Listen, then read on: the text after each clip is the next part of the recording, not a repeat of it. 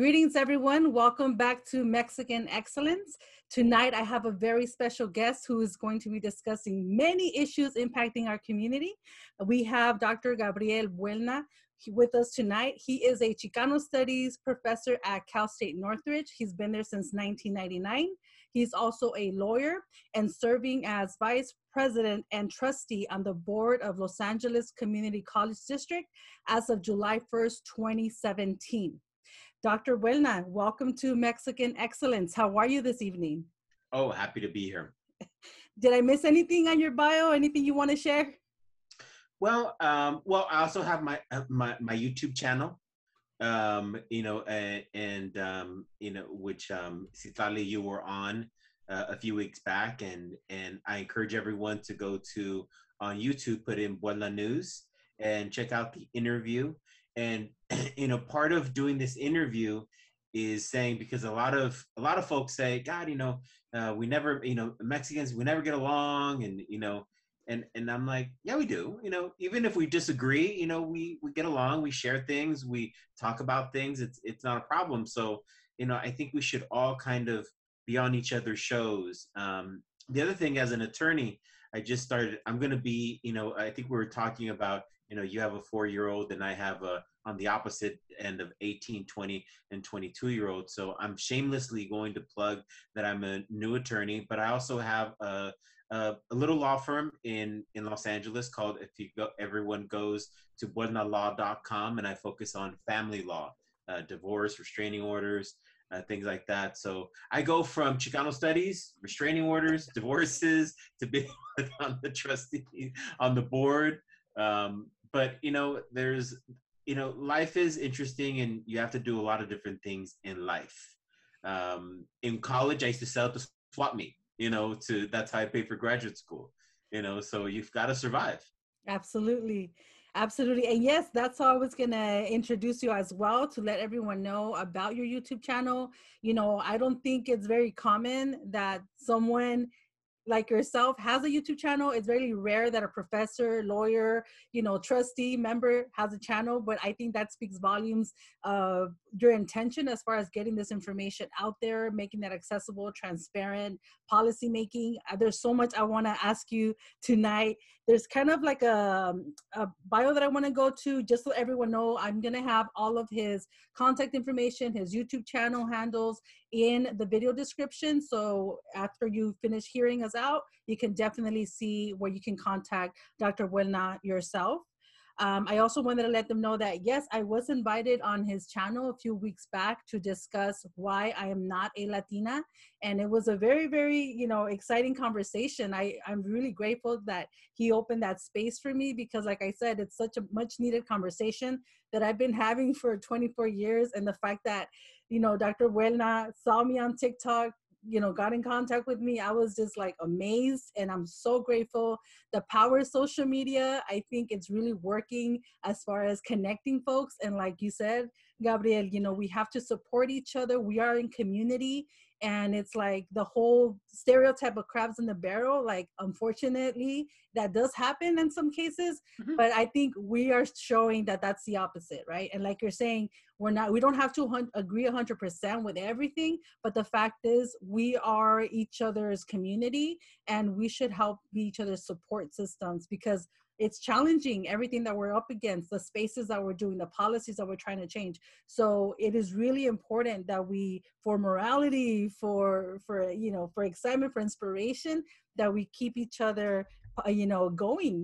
We have to keep fighting. It's something that we kind of born into the struggle of social justice, of equity, of all these things, right, that we're working so hard, especially yourself, to make sure that we improve and that we completely transform to better serve our communities.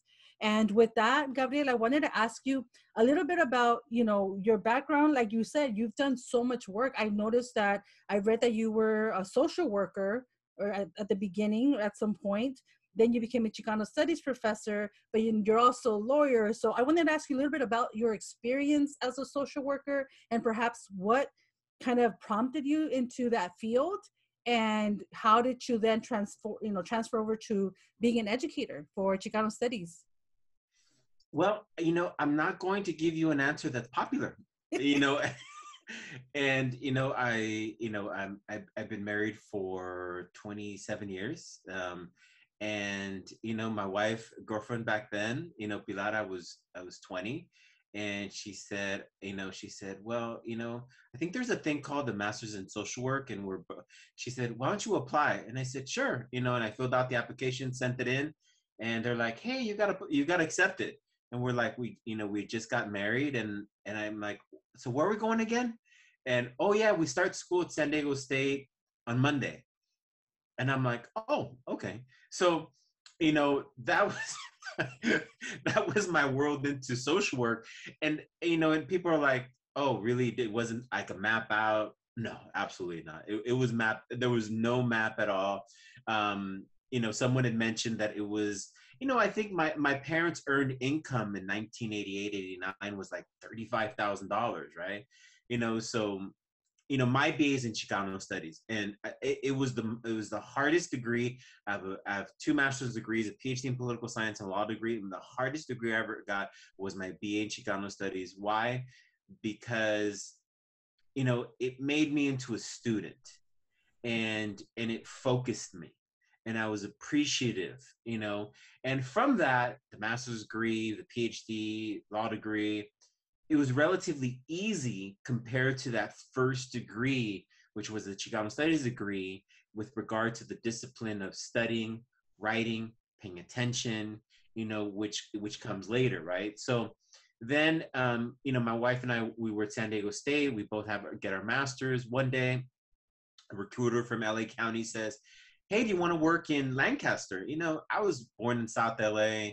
The only parts of LA that I knew was, South LA and East LA, and driving down to Tijuana on the weekends to see my grandparents and cousins. So, they said, well, the Antelope Valley. I thought, well, I think that's connected to the San Fernando Valley, right? I didn't realize that the Antelope Valley was like, like an hour and a half away, right? All Wow. the way northern. So then, the recruiter said, well, your wife and you are going to make $40,000. This is like 1995, I think. And I said, wow, both of us? And the recruiter like, no, each of you gets to make $45,000, 45,000. I was like, wow, I'm gonna make that at 21, 22 years old, $45,000.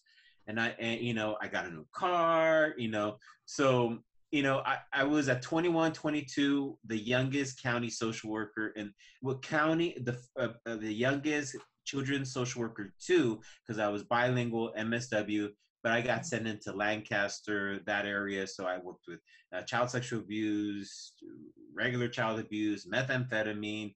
I got sent to it was a very interesting experience. But then I remember a professor at Cal State Northridge, Dr. Juan Amora, called me and said, hey, it's time, I've always had mentors, time for you to get your PhD. They're looking for Chicano Studies majors. Choose what you want in your PhD. You've got 10 minutes. So I'm like, do I choose sociology, political science, history?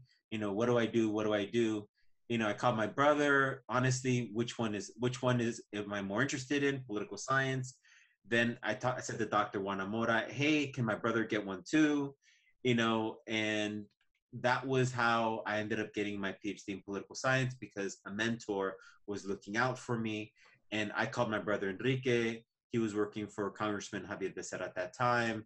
Then Enrique decides, hey, I'm going to go to Irvine. I go to Claremont.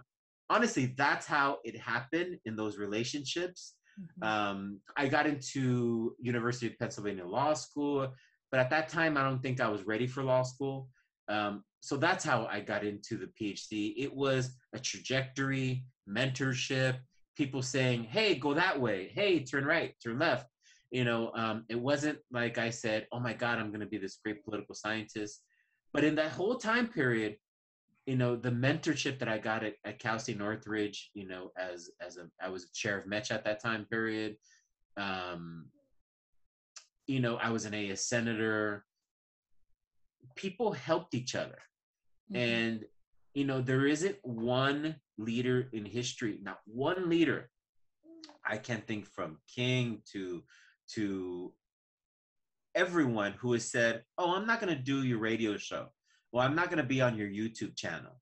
No, if you want to communicate with folks, you to me, I'd rather be here than anywhere else. I mean, your channel is authentic, and again, people are like, well, do you disagree? They see your, do you know what that's what she said? I'm like, well, maybe, I don't know.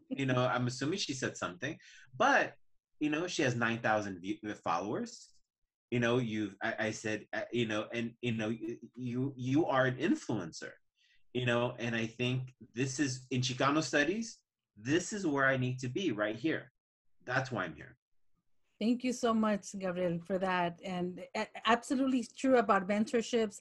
I think that's something that a lot of people are shy from. I always tell people we need mentors. We didn't grow up with mentors perhaps in junior high, high school, but when you go to college, we definitely need mentorship. That is amazing, connecting, networking. What I wanted to get into first before we get into Chicano Studies, CRT, more conversation that way. I really wanted to ask you, I have a friend that reads a lot of articles about lawyers and law firms and all this. And there was one thing striking that she found out or that she read in the article recently, actually.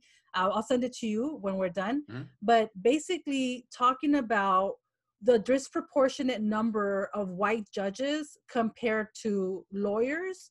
And the whole idea of, do you think that those numbers impact the way that people are sentenced as far as, Black, Indigenous people of color? How does that ratio impact, those sentences, the legal system? Because I don't have the stats off the top of my head, but they were pretty, pretty decreased. Like the number of white judges, the number of brown, Black lawyers, and then we have obviously a completely disproportionate amount of people that are going through these systems, going through the legal system. Is that something that you can talk about, like what that looks like as a lawyer when you're going in there? And does that matter as far as when it comes to sentencing our communities? So let's start off with, sometimes the pan-ethnics, I call them the pan-ethnic, right? In terms of Latino, Hispanic, and the other ones, because that's kind of what the system, uses, right? And I refuse to use some of them. One of them is Hispanic, right? That I refuse to use because of what it means. But in terms of the state bar, the other day I was doing my census, and literally I'm like, well, why do I have to do the census, right? And I was like, the state bar says you have to do it. I did it, right?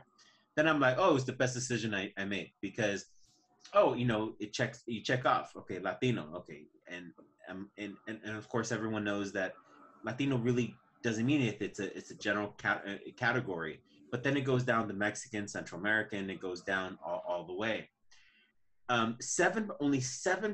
California's 40% Latino. 80% of that is Mexican. Probably, I think if you take Mexican, Central American, 90 to 95% of Latinos are in California are either Mexican or Central American. Okay.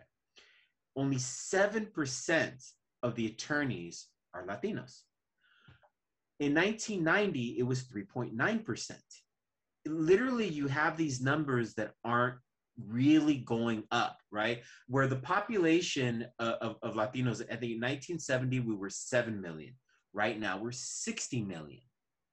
So I mean, our proportion is really, so to talk about judges means you have to talk about attorneys, and it's just, we're not there. And the reality is, and we'll probably get to it, is that we've got to begin touching on the issue.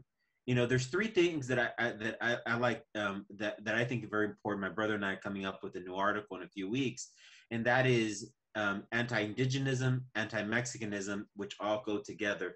Three basic paradigms. Then multilingualism and disproportionality.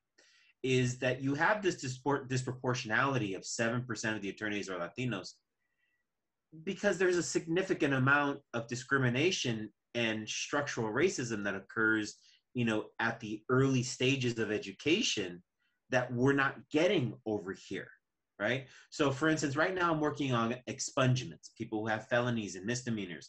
And if you're out there thinking, well, yeah, you're helping felons. Well, think about it. It could be people at the wrong place, wrong time that are trying to get it expunged. People working on family case law, on family law issues, right? Everyone needs an attorney at some point for something, right? It may not be. So what you're seeing a lot is, and what the state bar did, and I give them credit, they did reduce the cut score to pass the bar, which is improving somewhat, but we're looking at a need of increasing the amount of brown attorneys by at least eightfold. I mean, and that means that we've got to take there's a lot of policy actions that need to occur, because the more folks you get to be attorneys, and after 5 years of being an attorney, you can become a judge, right? Either through appointment or election. Now, why is it important to have judges and attorneys that look like folks? First of all, it's almost a silly question. I mean, you're supposed to have society represented in all of its professions, not just attorneys, medical doctors, teachers, social workers, engineers, every part of society, right? Not just making money off of us, right? So attorneys make a lot of money off of us. We're 50% of Latinos are 50% of LA County, 40% of the state. So a lot of people make a lot of money off of us, except it doesn't stay in our community because we're locked out of these professions, right? So anyway, it's a long answer to say, I decided to go to law school, when I was 38 years old. I'm 48 now, basically because I thought, there's more to do. I worked in the profession of social work. I ran, certain nonprofits for a certain amount of time. And you shouldn't stay in some of these positions forever. You should be there, build, move on. I think people make the mistake of staying a little too long. And now I'm in the world of, I have the Buelna Law Firm at buelnalaw.com, that, I've got the YouTube channel. I'm writing a lot, and I'm choosing to write with my brother Enrique because we tend to get along a lot. He writes certain things. When we write, it takes a long time because we come to like a negotiated settlement of what we want to write. He has a certain style and perspective that we work through it in order to get to what we believe is important for the audience, right? And I'm doing a lot of things. I consult on Chicano Studies across the nation with certain school districts and presentations, that I do a lot. I sign 9 non-disclosure agreements because a lot of them, don't want to know that a Chicano Studies expert is coming in to consult. So I do a lot of different things. If I was an attorney full time, I'd probably not want to be an attorney. But if I was just a Chicano Studies professor, nothing wrong with that. But my personality requires I do a lot of different things. So, and I have a certificate in barbecuing, by the way. Wow. Where brisket, ribs. We got to put that to test. Not just kidding. All right. Oh, absolutely. I make brisket and ribs. Oh, in fact, on Buelna News, I did make one. I did do a show about barbecue during the pandemic. Okay, definitely got to check that out. And now, as far as Chicano Studies, you've been teaching at Cal State Northridge since 1999, if the bio is correct. What do things interconnect for you? As you're teaching Chicano Studies, you are a lawyer, you're on the board. Like, how is that different from other Chicano Studies professors that don't have, right, that access and that position in society? When you're coming in with all these hats that you're wearing, right? Like, how does that help you? How does that make it a unique teaching experience? And what do you walk away with at the end of the semester for your classes? So I think, I started teaching at CSUN, I think when I was 25, 26. Rudy Acuna, I was doing my qualifying exams at Claremont, and he said, "Hey, Gabriel, well, he called me Güero. If you know Rudy, he has a name for every single person would call it. In order to pass your qualifying exams, you need to teach. And those of us at CSUN, yes, Rudy. It's we're very protective of Rudy, we anyway, but that's for another whole show. So he said, teach. And I said, yes, Rudy. And that's how I started. And I brought in and so basically Rudy and a few of the folks at that time had me teaching the Chicano politics classes because I was in political science, some of the history classes, and they would check in on me. Hey, they wanted to see lesson plans. They wanted to see this. They were actually very tough on me, the first few years. And I was I'm one of the oldest online Chicano Studies faculty at Cal State Northridge, because no one wanted to teach distance learning. It was called distance learning. It was called correspondence learning. And it was about emailing students. And I said, well, why can't we use this technology to communicate? And they're like, yeah, whatever. In fact, my dissertation was, what is the vision of Latino elected officials with regard to information technology policy in the state of California? That was my dissertation in the year 2000, because right now technology policy is equity policy. So, CSUN gave me a lot of freedom, and I have a lot of conversations with students, especially during that time period. I like taking the entire class to Don Ricardo's at the Northridge Mall, that for $1.99, you can get huevos con chorizo, beans, rice, tortillas, and I would just take the class, spend $100, and we'd have conversations about once a semester, so those conversations were very helpful. Now, and I was 26 at the time. Now, some of my students, 20 years later, as I, passed the bar, have had 15 years experience as attorneys.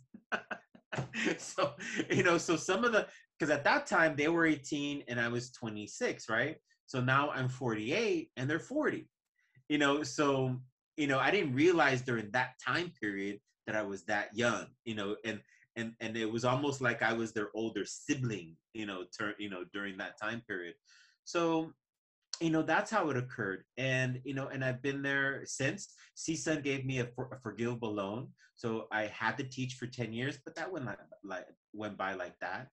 That didn't really matter. One day they said, oh, your loan was forgiven. Oh, okay, thank you. It's like a cross-country race when you go through the first half mile. So that's my experience at Northridge. And, Northridge is a very special place because there's 70 Chicano Studies faculty. 70. It's a massive department, and folks generally get along. People are always talking about the crab syndrome. Mexicans, Chicanos, we're not getting along, and we generally get along.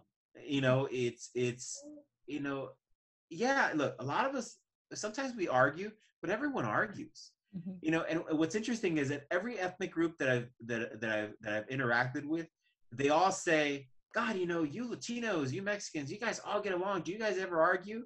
No, right. But everyone else thinks that the grass is greener on the other side. Mm-hmm. And I always remind folks of that. So, when I was running nonprofits, there was opportunities for internships for students. And I talked about a lot of what I was doing. So I always encourage students to, do similar things, get their master's in social work. I always told students, protect your finances first in life. Mm-hmm. Be able to have medical insurance, and earn as much as you can. It's not about being materialistic. It's about protecting your family's future, having a home, having health insurance, having security. So we would have these conversations because I taught a class called Social Institutions in the Chicano Community.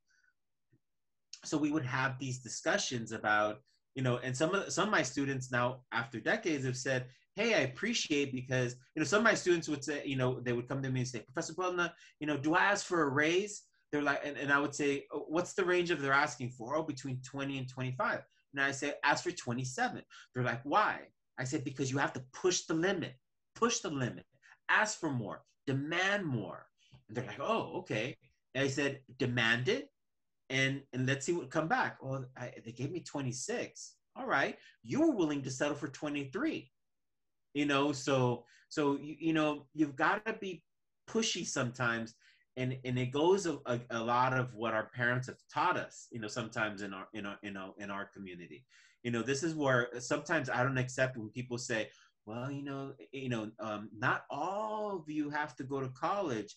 I'm like, they don't say that in other communities. So I do say, yeah, we do. We all have to go to college, every single last one. You choose what you have to do, but you go to college. And every one of you, can be a doctor, an attorney, a dentist, do whatever you can, go the maximum. Oh, but some of them, no, look, folks tend to say those things to us, and I just don't accept them. Yep. Absolutely. Absolutely true. I've heard that too growing up. You don't have to go to college. You can make it other ways. And it's interesting because I had to write my general English exam at Cal State LA, because it's the one that, the proficiency exam. Yeah, that we're afraid of, right? Yeah. And I could write, for a long time. So what it was interesting is I wrote about why, because the question, the prompt was, why are you going to college, or why are you here? Mm-hmm. And then I wrote something like, policymakers, people that have control to law, legal systems, who are in control of what affects our lives, our health, everything about our life is governed by people with education, with degrees, that they have access to these positions of power that influence my life. And I remember writing about that, and we can't keep it. Obviously, we had to turn it in. But I would just say, yeah, like it's so important. And a lot of people, even myself, I'm an activist, but when I finished, I was like in my late 20s when I really started to say, you know what, I need to finish up school. I can't just continue living life, an activist, speaking here and there. I want access. I want to be there. Like, I deserve to be in these institutions. I deserve that opportunity. And obviously learning about the civil rights movements, the Mexican experience, like, it's a very historical place that we are in. And I think a lot of students, we're not taught that, it's not something that we grew up thinking. We think that college is, it's not for us, but we don't know about all these racist laws that existed to keep us out, to keep us limited from this access. So absolutely, I think that's really important, that you talked about that. Speaking of college and Northridge, I actually wanted to share, I went to Cal State Northridge when I was about 17 years old, 16 years old. I spoke there. I gave a talk about identity, and I was really, really excited about Fermin Herrera. I don't know if he's still there. He probably retired. No. He's still there. Pre-Columbian Mesoamerican History, Chicano Studies 401. Beautiful. Absolutely. So no, and Fermin is a friend. His sons, his sister. Talk about a family. That the Herrera family. Mm-hmm. I mean, it's interesting because Rudy Acuña obviously was very important to the development of Chicano Studies at CSUN, but you also have different individuals in different families. The Herrera family. Fermin and Chavela, and a lot of the faculty there that have put the dozens of people that have, and one of the things that the things that about CSUN is that the goal of the Chicano Studies Department is to affect thousands of students on a regular basis. I mean, we have that goal. It is education for the masses.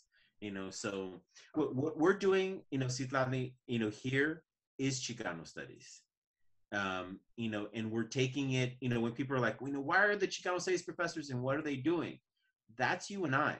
That's why we're having this conversation, to try and instigate others to be more curious about stuff, right? And to not accept stuff, and also to articulate their ideas. They don't have to be there. First of all, there is no perfect idea. There is no authority on who's right or who's wrong. Mm-hmm. That does not exist. So if someone tells you you're wrong, look, it's hard because you get criticized, right? And some people are really mean, and they're just sitting right there waiting for someone to eat. They're eating popcorn, and oh my God, someone has a new idea, and they have a bat, just to knock it down. Mm-hmm. So if you make a decision, and I think you said it best in one of your interviews, blue pill or red pill, right? What is that Right. for your audience? What's the The familiar with the classic film, The Matrix. Mhm. It's one pill, you stay in the matrix, in the illusion, in this false reality, and the other pill gives you complete access to the real world. You get to live the real world. You get to see who's behind the illusion, who's behind the manufacturing of your world. And so that's what people say. Do you want to, ignorance is bliss, in other words? Do you want to take the pill where everything is fake but you're happy, or do you want to take the pill where you get the rawness of the reality that's really happening? It's not as pretty, it's a lot of things that you have to challenge, but it's real, right? So that's, I love that film because it speaks volumes about, you can apply that to everybody, right? It's such a global message about ignorance is bliss. Just participate in this system, be used as a, and or the other system is be the agent of change, be someone that's actually knows who's running the show, knows how this is all set up, and changing that, transforming it, and in some cases taking it completely apart and bringing something new. So that's that's what I like using that Mhm. phrase. Well, you're right. I mean, because you make a decision. A decision is made at your mind. You could be a 5-year-old who's make a decision, I want to make a change in this world, or you could be a 24-year-old, or you can be a 54-year-old.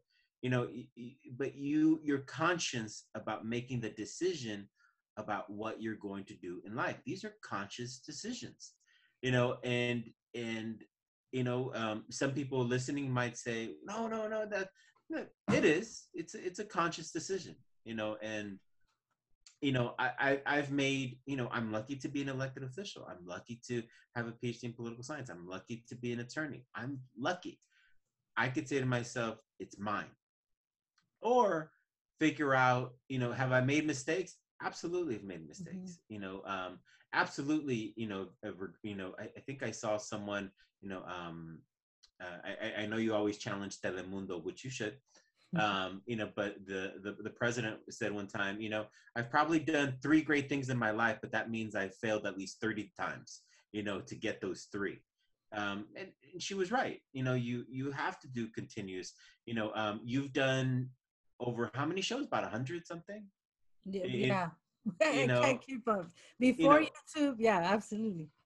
but you have to keep going and Mm-hmm. keep going and keep going, right? Until one day, I think, who's the singer, Adele, who said, I didn't get popular until one day when she was older, I think in her 50s, she got popular, right? But most of her life she wasn't. She was singing, in nightclubs, but you just keep going and you don't give up. You don't give up. And one day, you're going to hit, something's going to click, Mm-hmm. right?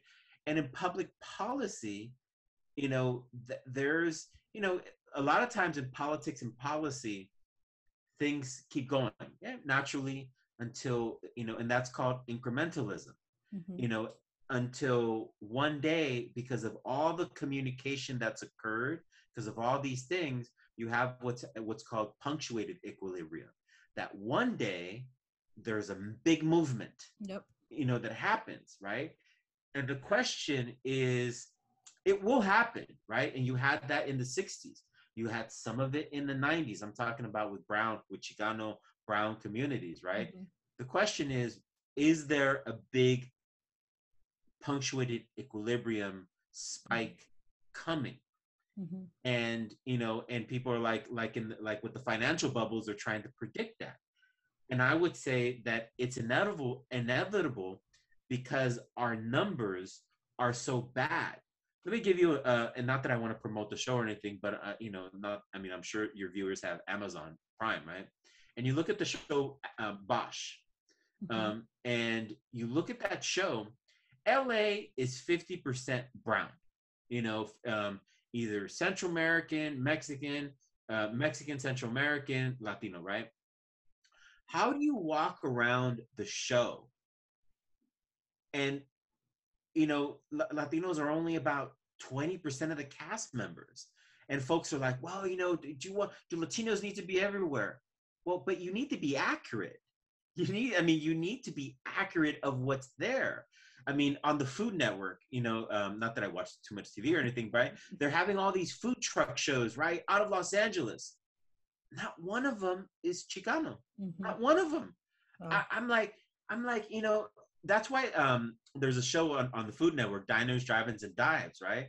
Where that show's successful because we're represented well. They're always going to these different Mexican restaurants, Central American restaurants, Peruvian restaurants, and because you can't hide. The thing about food, you can't hide political expediency in food, right? People want to know, is it Peruvian food? Is it Peruvian Mexican fusion? People Yep. want to know. You can't say, oh, this is Hispanic food, because that doesn't mean anything. Yep. You know, and you can't hide from that, right? And you know, and Anthony Bourdain, before he passed away, you know, talked about that, right? That, you know, we're always like, the system is very happy for us to buy their stuff, right? To serve, you know, we are the children, but don't you be asking for quality Mexicans, you know, Central Americans, South Americans, like you say, right? Yep. Don't you ask for an equal amount of teachers. That's too much, right? And I know you're going to ask about critical race theory, right? But you can't get into understanding why our proportions are so bad without understanding critical race theory. It's impossible, because that's the articulated response. Look, in 1850, you know, a Chinese man was killed by I forget the case name, by a white man. The witnesses were black. He was convicted, overturned. Why? Because California did not used to recognize that only whites could be witnesses against whites. Oh. Now, the system, you know, because right now the discussion with critical race theory doesn't want that to be taught, right? Because wait a minute, if you know that, then you know why police brutality has been an issue. You know why people lost their land. You know why people, it's not making things up. You know why things occurred. Let me give you an example. On the corner of Temple and Main here in Los Angeles, it's called Fletcher Square. That was the original site of the Alta California legislature. That site right there. There is not one historical marking for that.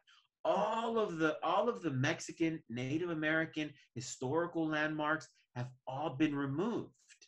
You know, and they've been removed because people in history know that you control people by removing any sense of history. Yep. You know, and as I did a documentary for your viewers called Outlawing Shakespeare, the battle for the Tucson Mind. Yep. You know, Outline Shakespeare. YouTube it. Outline Shakespeare. It's history. On my list of questions coming up. Okay. Sorry, but I'm connected. So I know I'm talking too much. So no. It's all good. It's all good. And you know what? It's interesting because two comments before I go on to critical race theory. As far as like, you know, cuisines and all this food, I kid you not, Gabriel. Every Thai restaurant, every Middle Eastern restaurant, every Chinese restaurant that I've gone to, the cooks, and this could be just my personal experience, are most of the time Mexican or Central American cooks. You know, my favorite Thai restaurant in Huntington Park is called Tasty Thai. Been going there for like 30 years, no, like 20 years. The cook, his name is Benito, and I love him. Like we're friends. Every time I go, he knows what my plate is. And it's like, I tell him, you should start your own Thai restaurant. Like you mastered this. Like he's like the best cook that they have, you know. And I have similar conversations in other restaurants. Anyway, so just to speak to that. And then another thing I wanted to talk about is when you look at critical race theory, I did a search. I'm always wondering what's the conversation, what's the hot topic, what's happening. If you look at YouTube, and you go and you clear your you know, clear your cache, clear your web history so it doesn't do the algorithm on you, most of the videos that you will find are anti-CRT, like completely anti-critical race theory. My Instagram, you know, the algorithms, even though it's a very, you know, very progressive, some will say radical post, I get these anti-CRT posts that are flooding my timeline. And I'm like, it doesn't make sense. Like, why? Like, and it's hard to push back. And I was tempted to do something, but I honestly do not know enough to actually substantiate like an actual video or a post. But I am shocked to see the aggression, the time of people are dedicating hours, their whole days in meetings. Like you shared with me a recent news article or a report actually, that all these parents, right, that talked about the evils of critical race theory. But it's interesting because what the media is not showing is that a lot of those parents, they're actually critiquing not just critical race theory, but they're critiquing the Mayan. They're calling them human sacrifice gods. They're critiquing the Aztecs. They're critiquing our culture, our ancestors, like who we are. So it was interesting to me to watch where they do the open mic, right, or the open commentary, that the underlying, of course, we could get into what their motives are, but they were disgusted that students are learning about the Aztec and learning about the Mayan, and they're making their own conclusions. But the way they were talking about, oh, these kids are learning about human sacrifice, and the cultures were so savage and so, you know, I'm not verbatim, right? But it was like, wow, that was a huge insight for me as far as what the discussion is that they're having behind closed doors about what is critical race theory and who is being incorporated into this narrative of history. But for our viewers, you know, it's really, really complicated for some people. I would like to ask you if you can kind of give us what is critical race theory. As you know, I know it's going to be complicated, but just give us a simple response if you may, and why it's important, and perhaps why are some people so afraid. And then this conversation, I'm going to go into the documentary after we touch upon that. Okay. So critical race theory basically is saying, look, there have been certain structures that have been in place over centuries, right? And depending on the region, right? Here in California, in the Southwest, you had the mission system. You had, we've had different layers of systems. You had, prior to the American system, you had the Mexican system, which became independent from the Spanish system, and all those interacting systems, right? And those systems created laws, expectations, and behaviors, right? And prejudices that have led folks to be where they're at with regard to their education, right? So, for instance, with anti-Mexicanism, right? Anti-Mexicanism at its core comes from anti-indigenism. Anti-indigenism comes from when the Europeans arrived, they viewed all brown folks, right? It didn't matter where, as less than, as not human. It wasn't until the 1560s where it was decided that the quote unquote natives had souls, right? So you have this perception from the minute, and hours in the book, People's History of the United States goes over this, right? Is that they were less than, you were not equal. And here is the concept again of equality. So if you look at these people and you're only using them as your slaves, you can kill, you can do all the evil things to them, and there are no consequence. So that gets into your mind over time, right? And based on the Spanish system and the English system, but let's just go to the Spanish system, right? That if you were 100% indigenous or black, you were at the bottom, and that meant that you actually did not have rights, no property rights, no right to ask for any assistance from the law. You would not get education. You would not get all these things, right? So you have that for centuries. Then, okay, then all of a sudden, wherever you're at in either Latin America or United States in the 19th century, you're generally free. Okay, but you have no education, you have no land, and the system that's around you hates you, literally is hunting you, literally is killing you. If you cannot be a witness. So literally you're surviving in an environment that is completely toxic. How in the world are you going to become a scientist, a doctor, an attorney like generations now can?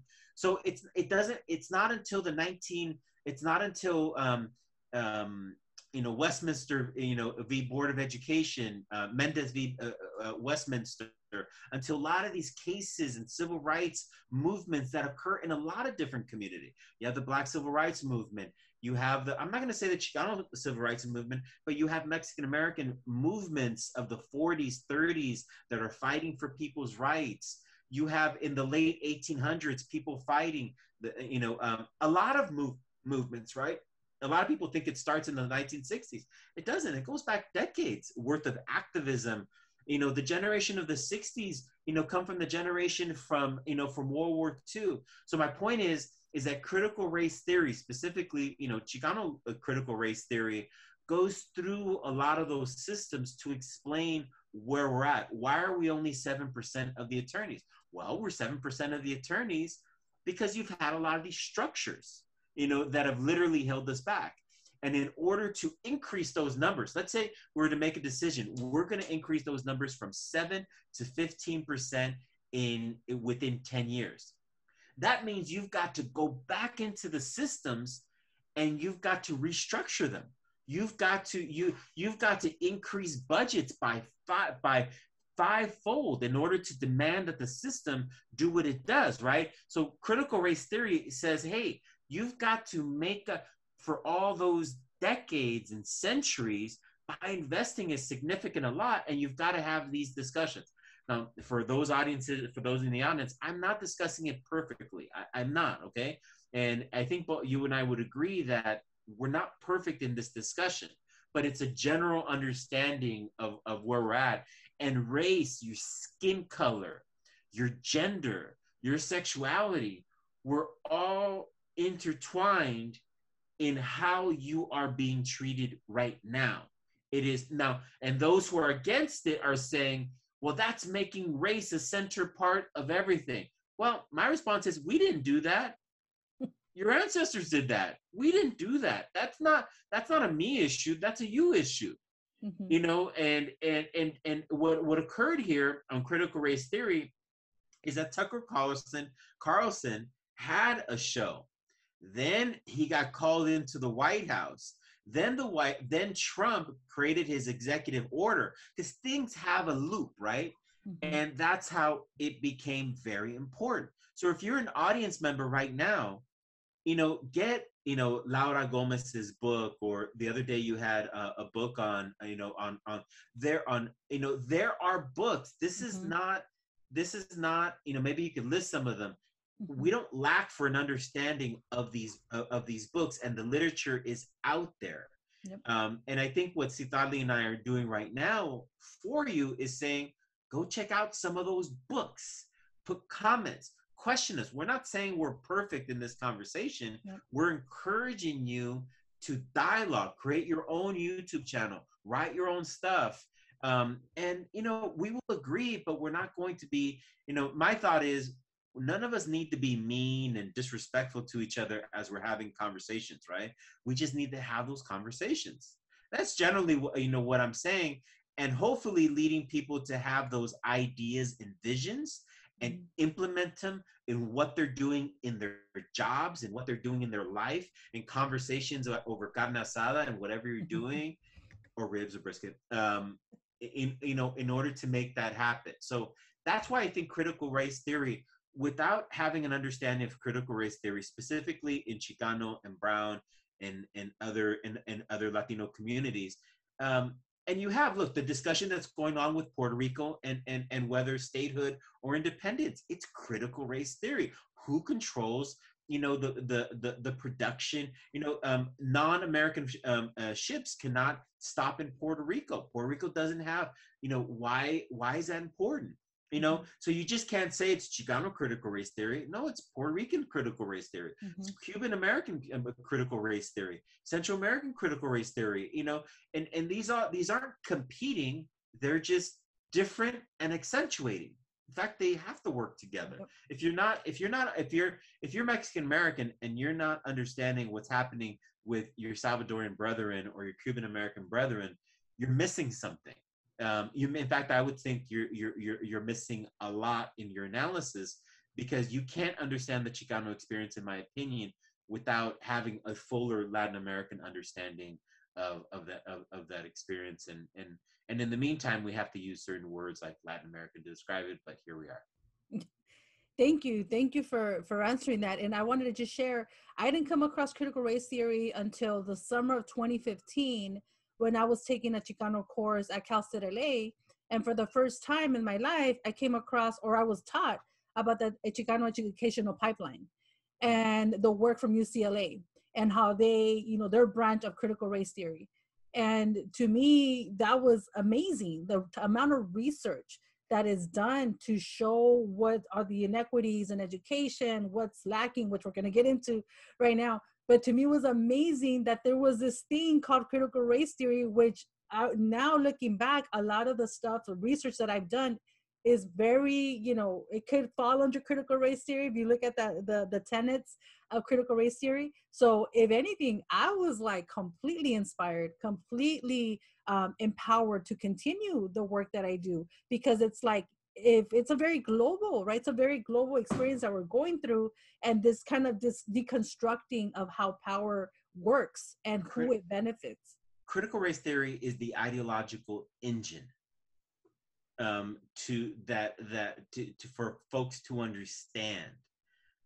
Without understanding critical race theory, people are going to say, why can't Latinos all get along? Why can't all that? You need to understand critical race theory in whatever way you want to understand it, right? Because I don't want someone listening on YouTube to think, oh, you have a way. No, I'm not saying that. You digest some of this literature stuff in the way you want to digest it, and you articulate it in the way you want to articulate it. The reason I'm saying that is that everyone always wants to tell the other person what to do, and I'm not going to do that. Yeah. No, you have your own idea. You challenge me, you challenge Citlali, and in that, we're going to learn from you, because it's a cop-out to say, oh, it has to follow this, this is the branch that's perfect. No. That's harmful, to everyone's thought process. In listening to some of your shows, I'm just thinking to myself, what is Citlali talking about? And it's not a critique, it's, I'm observing you and what you're doing, and some of it I'm like, oh, wait a minute, I'm not sure if she connected that to that to that, but that's how I'm analyzing it. In Spanish, cada cabeza es un mundo. Every head is a different world, right? So it's just, I'm very against everyone always trying to tell everyone that they have to think in one certain way, and not thinking that they have to evolve. But sometimes evolution, as things evolve, you're like, oh, that didn't work. And you kind of go back to, I mean, if someone said, well, the taco is wrong, it's a wrong use of technology. I'm like, no. It works quite well, and thank you very much. If you come up with a orange red, tortilla, tortilla combo, with a special type of carnita, then we'll try your type of taco. Right. But, but we're going to stick with the taco. Thank you very much. Absolutely. Yes. No, and you're absolutely right. Because honestly, I've been doing YouTube videos for 13 years. Mm-hmm. And I debated if I should remove some of my old videos because, I didn't know that much and I needed a lot more research. But then I was like, no, that's who I was at that moment. Mm-hmm. Like, that's what I knew. That's what I was going on. And you compare my video from 2008 to 2021, you're going to see my evolution, right? As a thinker, as a historian. So it's like, and I'm not ashamed of that. It's like, that's who I was. And then now, who knows, a few years from now, I'll probably be different, right? On what I'm saying, but there should be growth, right? If we're growing, if we're constantly questioning and challenging and learning, I'm hoping that we should all be a little different, at least, right? With information and research. Absolutely. And I would say, obviously I like the Food Network, and you figured that out, right? There's one show, Elton Brown, Good Eats, right? And he did a show where he went back 20 years ago, and he's like, oops, sorry, did that wrong. And and sometimes, and sometimes you're like, yeah, I was actually quite right, on that. And I'm glad that I pushed myself at that time period, because or else I wouldn't be over here. So Absolutely. critical again, critical race theory. You're very critical, right? It's critical to understanding race, but it's also critical of race, right? And it's a theory, and theories are always evolving, right? So, but people are afraid of it because the demographics, obviously the demographics are changing, and the amount, of folks in the Senate, in the House. But I do think that we are headed in one of the most dangerous time periods in American history, outside of the Civil War, War of 1848, the American Revolution, only in the sense of you have folks in certain parts of the country that are undoing what people used to say was, American jurisprudence, and is important to follow the law, right? But now that demographics are changing, and that might mean that you have states that are saying, no, we don't want that. And most of the people who are implementing a lot of this stuff were either children or infants, or weren't born during the civil rights movements of the 1960s. So that means that even after all the learning about race and everything that's going on, you have a lot of these politicians in Georgia and Arizona that have no problem, zero problem, taking rights away from people. And people's constitutional rights, it doesn't matter, right? That they'd rather have their America the way they knew it, and they'd rather dismantle the Constitution than to see it implemented for someone else. And the battle's going to come, are there enough people? What happens if they're successful in 2022? What happens if the Senate flips? What happens if the House flips? What happens if Biden loses in 2024? There's a lot of what ifs. I mean, Democrats we're not known to be the most organized folks in the world. So if we're not able to hold the Senate, hold the House, then are you then potentially going to have violence in the streets? I mean, today on CNN, I mean, you had, folks, they were interviewing saying, no, we're going to have violence on the streets. It's coming. Well, on January 6th, you already saw it, right? Yep. So, in terms of Mexicans in the United States, we're 11% of the United States at some is Mexican American or some connection to that, right? 19% of the entire U.S. population is Latino. All right. So where do we stand on this? Where are we going to, as a lot of this stuff is happening, are we seeing the ingredients for that protest if it's happening in Arizona, if it's happening, Mm-hmm. you know, in California, we're kind of safe. We're beyond, you know, we're beyond that level of control, but not in Georgia, not in Texas, right? Yep. And that's the danger, is that in the next few years, are we going to go into a time period of protest in the streets, right? And I think you were going to ask me about outlawing Shakespeare. Yes, that's my next Okay. question right here. So in 2012, you produced and directed, am I correct? And The my friend Fernando, if he was the director, he would kill me if I said that, you know. So him and I, you know, co-produced it. He was the main producer. Shout out to you, Fernando. All right. And it says, and I quote, the documentary explores how Arizona officials have outlawed books and authors such as renowned British author William Shakespeare because they believe that he is too controversial. So I'm going to link that documentary in this video description. I recommend that you all watch it. It's really, really important, and it speaks volumes to what is happening right now. And what I wanted to ask you, Gabriel, is what, you know, you are very active in this documentary. You're not just filming and and the camera talking, but you actually go in the building. You demand to speak to these officials, demand for them to talk about the positions that they're taking with the bills.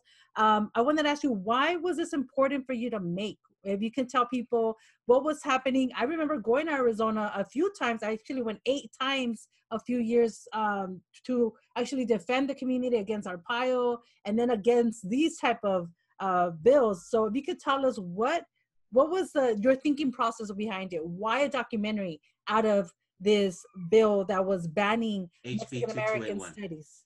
Yeah. Thank you. I did that documentary for you.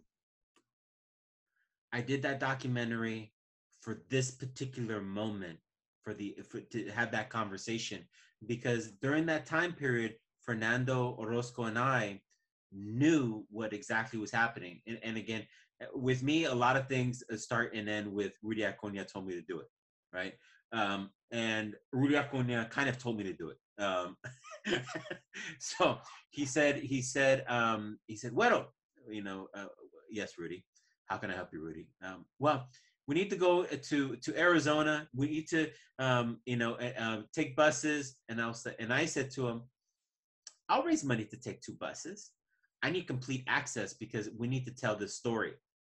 So I found out that Shakespeare was banned in a Mexican American and the literally banned. Just to be very clear, anyone's listening, as in no lo pudieron usar. All right, it was not. You could not use Shakespeare in Mexican American Studies classes at the Tucson Unified School District. Right. So I was like, huh? what you talking about, Willis? I'm like, how does this happen? So, Fernando was a former CNN producer, and I'm a chismoso in chief. Okay, so hence political scientist, attorney, etc. Right, social worker,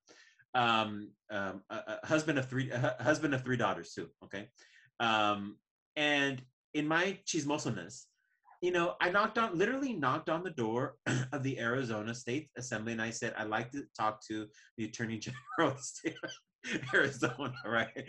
And they're like, you would? I'm like, who are you? We are, a news crew from Los Angeles, right? I'm in Arizona, so I said Los Angeles, right? So, we interviewed Tom Horne, right? And he's running again this was 2012, right?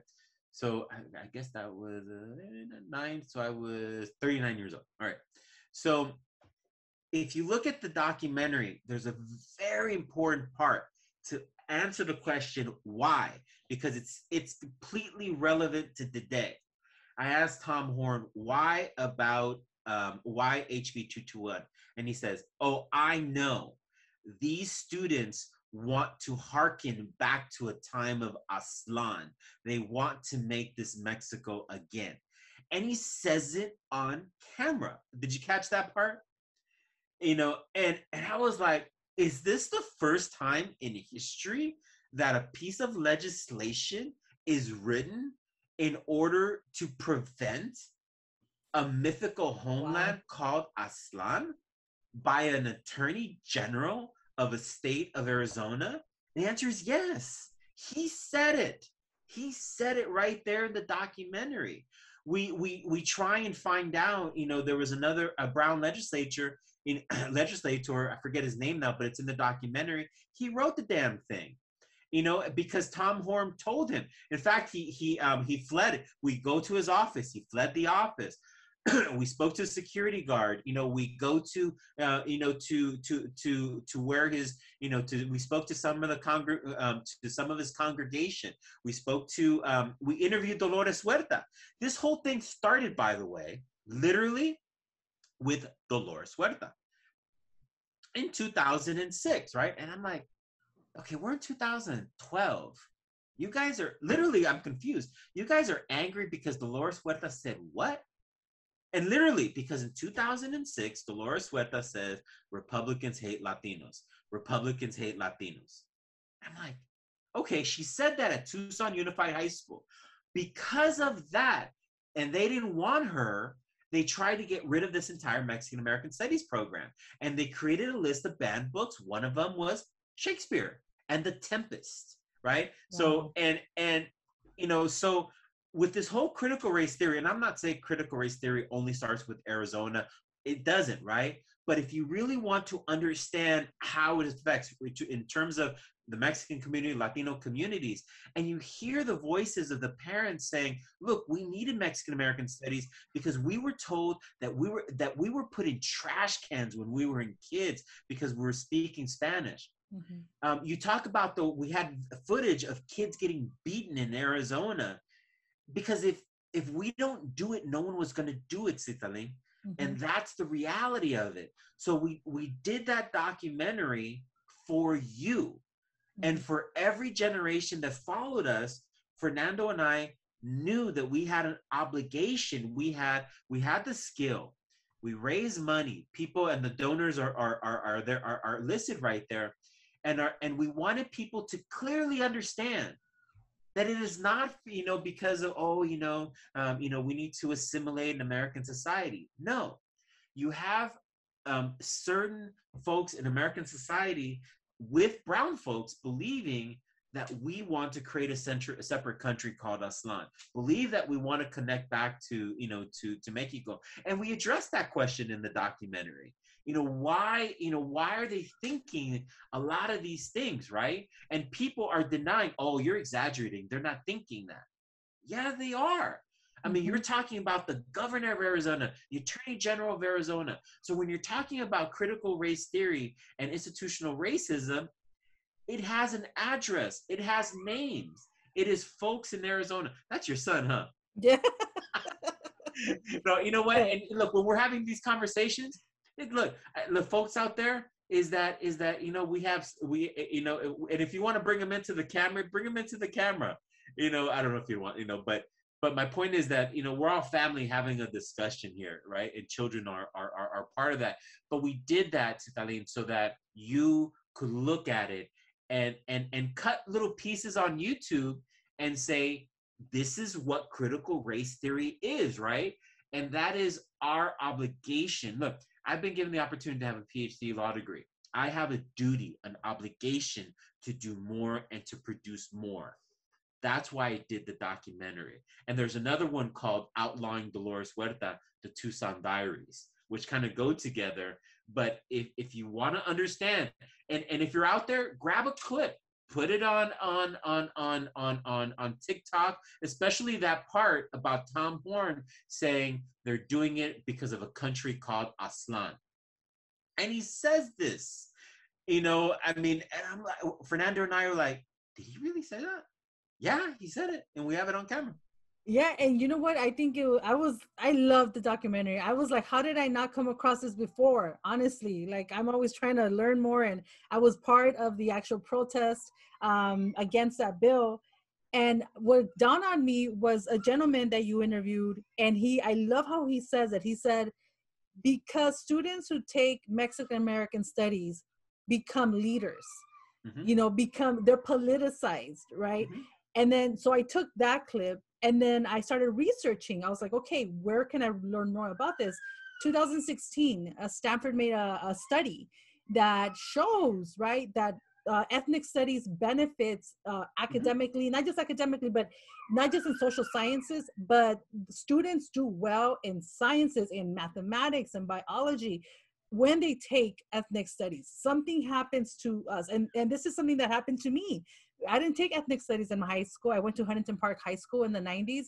And it was like, I had to learn this outside of school. I didn't have this at school. Luckily, I was politicized in other ways, but that whole transformation that happens to you, right? As a young student who has been kept away from knowing your history, it's not part of the mainstream narrative.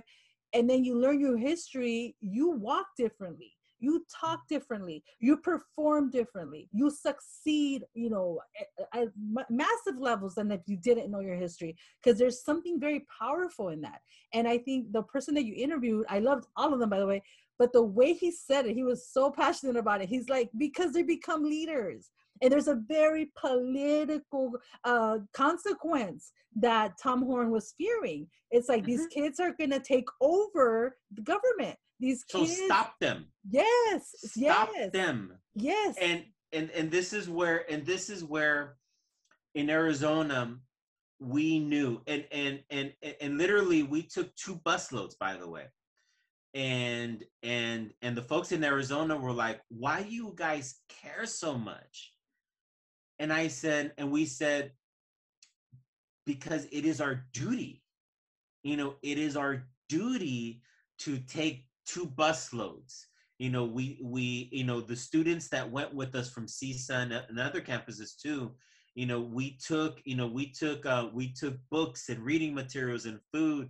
It was a journey, and it was, so doing the documentary, and it was like I said, Fernando Orozco, Rob Corsini, Antonio Gallo, everyone kind of came together to make it, because it was, again, outlawing Shakespeare, the battle for the Tucson mind. It wasn't for the body, it was for the mind. And once you remove critical race theory, Mexican American studies, then you can do with them with whatever you want. And that's where the documentary became very important, because if you want to understand why, what they want to do, then understand HB 2281. Others will say 1070, which is another piece of legislation, which was horrible. But I thought this was the more hidden one, because this was the critical race theory legislation targeted towards Mexican Americans specifically. And people are like, well, it has nothing to do with us.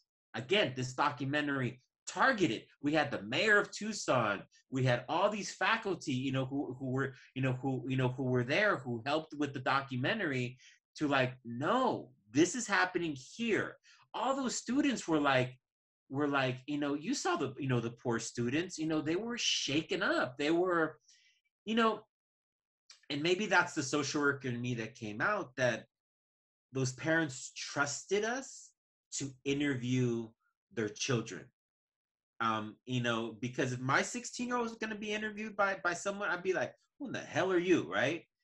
So I put myself, and the irony is that my Fernando's family and my family, we all went and we spent a week and a half in Tucson, but they were at the pool hanging out because you bring the family, right? And everything that that you're doing. So, we had that and my wife is a licensed clinical social worker. So, we thought about how we're going to interview these youth to get these stories out, so that we can now use Citalin and others, and everyone here can take that documentary, cut the footage, and use it for whatever you're doing. And I invite you as open source to use it. Thank you. I wanted to talk to 2 things to that, just 2 comments. The whole language that Tom Horne used, in 2017, a lot of the, Save Our State people, which kind of were created in the 90s, they were going to a lot of cities and trying to pressure the cities to claim or to obtain a sanctuary city status, which my understanding, when those cities did that, they lose a lot of federal funding for some of the social programs. And it's interesting because me and a lot of my colleagues, we went and we would defend the city. We would speak out against them. They were going to city hall meetings and they were talking about, we conquered you all, you have, this is America, like the language of conquest, the language of what happened. Literally. Yes, like it just happened yesterday, right? And I have footage I have of these, and not just the rhetoric that they use, but these people were coming in with guns, with knives, and I was part of the community that was defending the community, because I have grandmas, the kids, like they don't know who these people are. Like they're just like, what the heck? Like they're just going to the park and there's all these white supremacists with Nazis, the Proud Boys. And so the danger of these rhetoric, the danger what Tom Horne is doing is that people manifest those thoughts into violence. And as you know, Gabriel, the anti-Mexican hate crimes, the anti-brown hate crimes plummeted, right? Or recently, especially under Trump. And so the danger— You mean skyrocketed? Thank you. Yes, skyrocketed. And that just shows the danger, the danger that our community faces with this type of presence. Another thing too, it reminded me, I remember going in 2008, I went to Arizona 5 times that year to fight 1070. It was something, Bill 1070G. Yeah, 1070. And it was under Arpaio. And when I was there, I was like, wow, like this is like ridiculous, like the amount of support that was there. And to me, I was like, oh my goodness, I can just see what's going to come in the future. If this is what's happening in Arizona in 2010 and 2008, like I'm already seeing repercussions. And then obviously Trump happens. And so anyway, so my point to that is to say, a lot of the times people minimize what's happening locally, thinking, oh, it's just a bunch of crazy people, nothing's going to ever happen. But that manifests itself so quickly, especially with social media, that just grows and grows. And the danger of these people, of this rhetoric, of this racism, we see and it their manifested. media is Yes. growing. Yes. Their media is growing. They used to have only Fox News. They have other media sources at this point, so I'm seeing our community not completely understanding, what's going on. And so there is, I am afraid. Yep. And one last thing too about this is, as a historian, I've studied a lot of the decrees, right, of the Spanish crown in 16th century Mexico.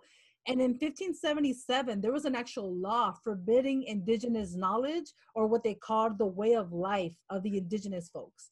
And so I remember writing a poem about that. I remember writing a poem about that law. And then I remember writing a poem about the outlawing of Mexican American studies and the banning of Shakespeare. My goodness, Shakespeare. It's like the audacity, the racism, it's just ridiculous. Like it's ridiculous, and it's still happening.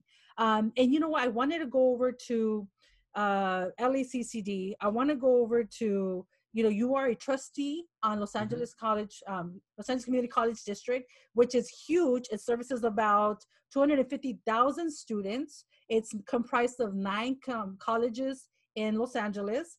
And I wanted to ask you, you shared a meeting, which is an open meeting that was held in December of last year. And it was a very powerful meeting, because in the meeting, we're talking about racial equity. And one thing in particular that stood out to me that I wanted to ask you more about, it says there was a survey done, an actual study done, and it says, why do people succeed academically when they are surrounded by people that reflect them?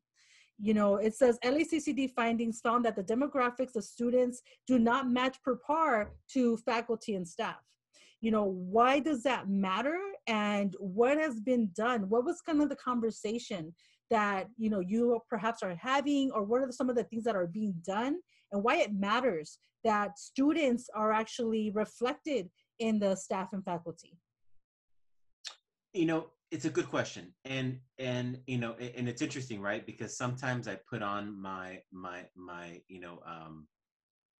it's interesting because you said you're an activist, and I've never actually, I'm not saying I'm not that, I just never saw myself as that. I just have seen certain opportunities and I've taken them.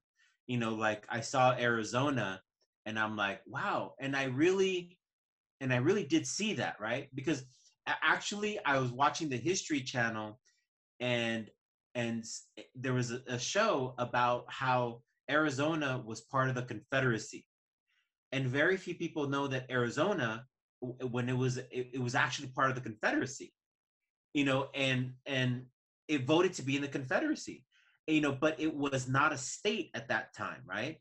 However, but they would, and they would have had to have skipped over Nuevo Mexico, right? So it would have been like, but it was that, right? So you can't, so to understand, the racial animosities, to understand why we did that. So going back to LACCD,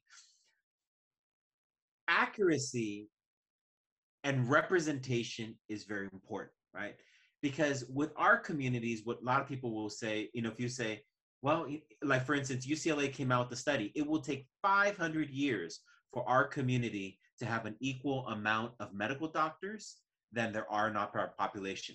500 years. Okay. So the question is, are we okay with that? Right? So can a white doctor be as good a doctor for me? Yes. My doctor is from India. He's an excellent doctor. I have no issue.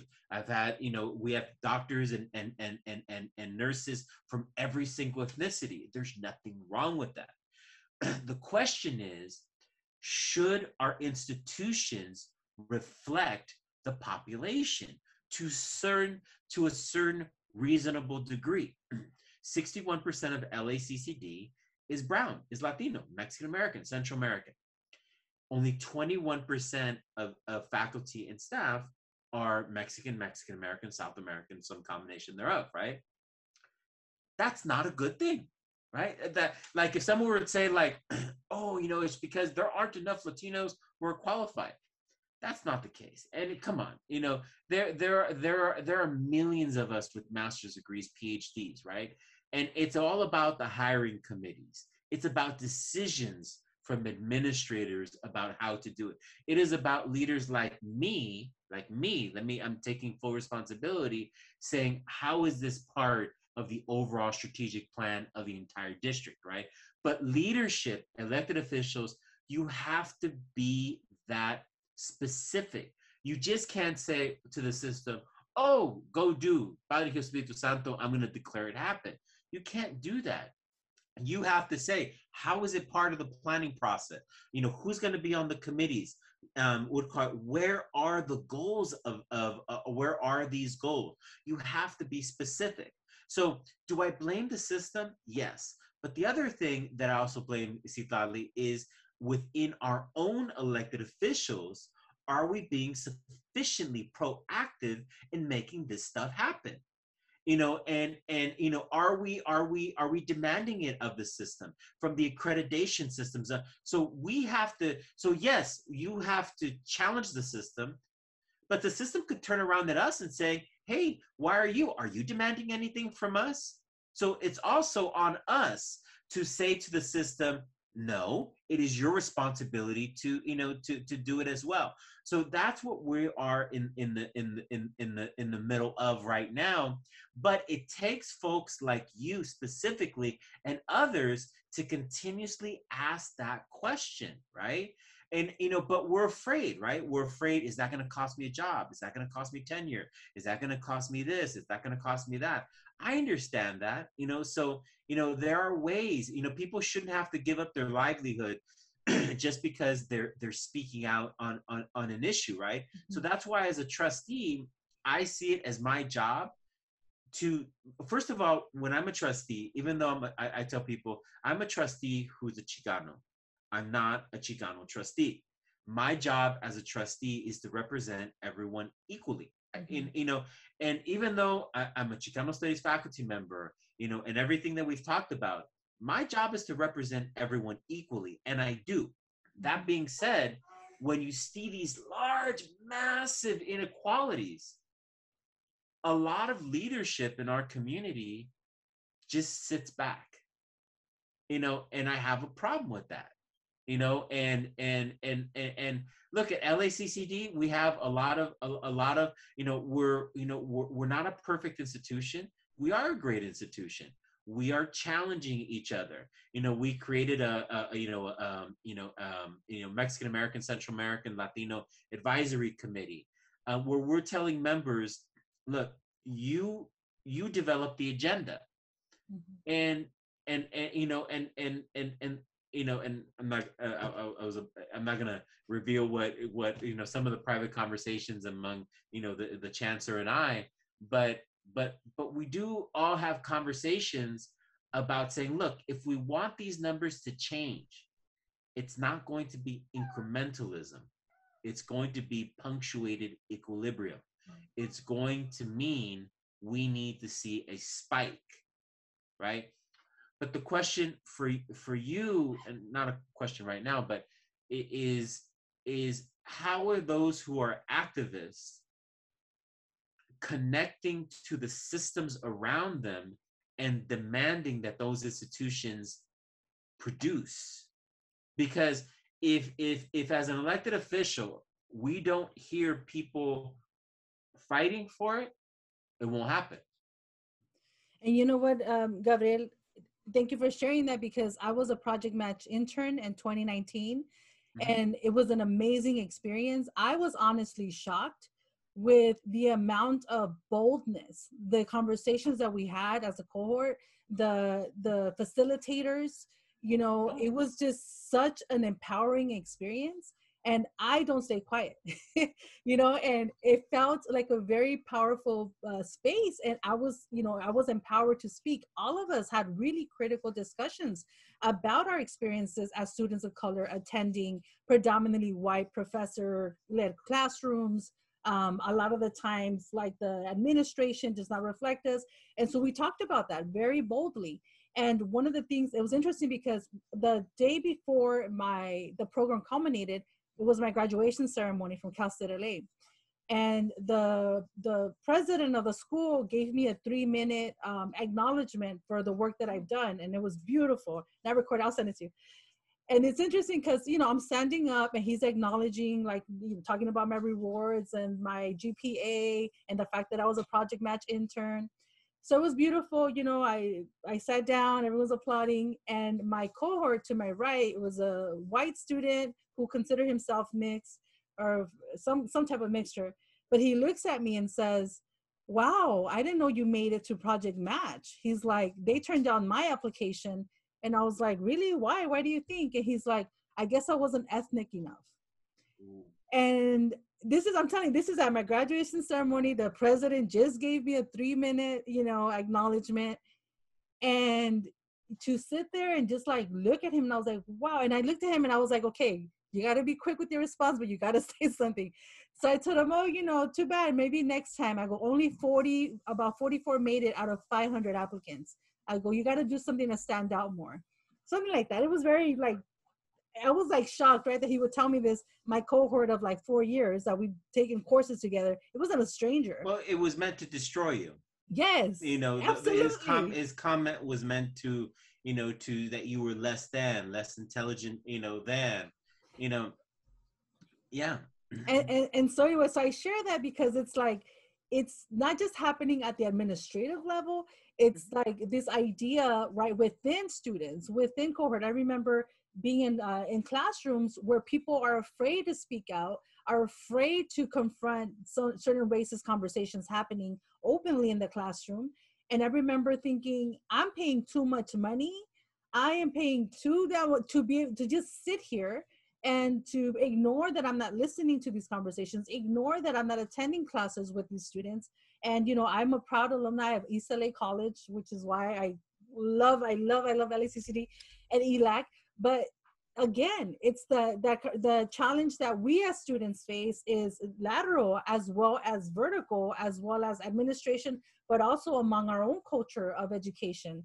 And also to speak to that, one last thing I wanted to cover before we start wrapping it up. One of the details that was brought up in that meeting, December 17, 2020, I will also link it for our viewers, is disaggregated data. And you had shared that with me. That was, oh my goodness, I was so happy to hear that Latino is not enough.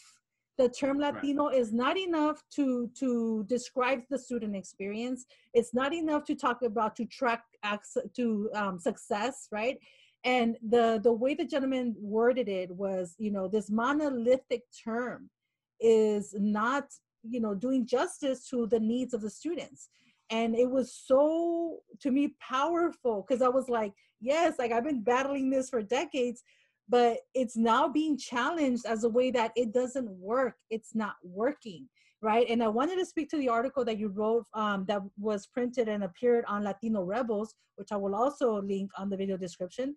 But two things, if you can talk about what that looks like as a new data is forming to LACCD of disaggregated data, that's not just about what's the ethnic marking or the monolithic term, but what is being done to tailor to the needs of students. And also, lastly, sorry, lastly, as far as that article that you wrote, right? Rethinking Latino. And what's the connection between rethinking Latino as yourself, right, as an educator, as a lawyer, but also what it looks like within LACCD and racial equity, and how are we, rethinking these terms to better service students? So, it's interesting because that article has gotten Enrique, my brother, and I, a lot of people have called us and asked, and we said, look, and here's our assessment, right? The term, the pan-ethnics have a place, we believe, right? If you look at, let's say, when they were created, and you've always had pan-ethnics, by the way. You've had Spanish American, you've had the New York Times in the 1880s said beaners in California. And they meant it, by the way.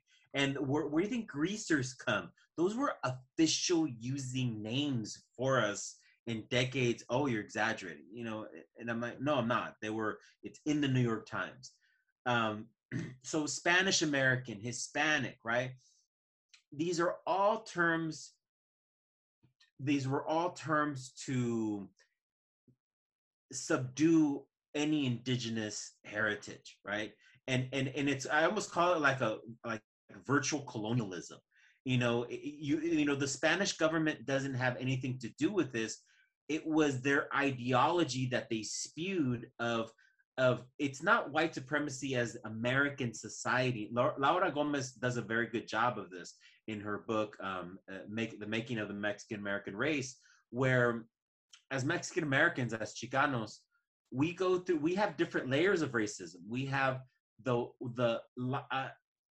when we normally know as white supremacy here in the United States, it's a very different type of, I'm going to say, light skin racism in Mexico and Latin America, right? So when we're immigrating to the United States, we're immigrating with a lot of these colonial kind of understandings of race. And plus you have the American system. So you have layers of it, right? So we need to understand that, so the pan-ethnics were created to say, oh, we're all the same. We all speak Spanish. Well, okay, we understand that we're all human beings. We understand that we have some connections because of colonialism. Puerto Ricans have a struggle, right? When we interact with Puerto Ricans, of course, there are similarities, and no one says we're not.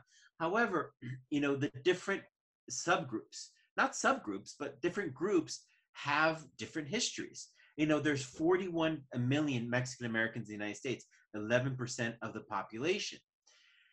At LACCD, Latinos are 61%. If you were to just say, oh, what's the Latino community? It's a wrong question. For instance, Central Americans are the second largest ethnic group within LACCD. First, it's Mexican Americans, then it's Central Americans. The amount of Central Americans are around 20% of the student body at LACCD. Yet the number of representations of Central American in faculty and staff is extremely low. So if you don't understand those numbers, then you don't know what you're demanding. So that's part of what we're doing at LACCD, is saying, look, we need to understand, is it Is it Dominican students that are having issues? Within Asian Americans, we know that we've done a very good job at disaggregating Asian American data, which Asian American elected officials have demanded that, but our officials have not.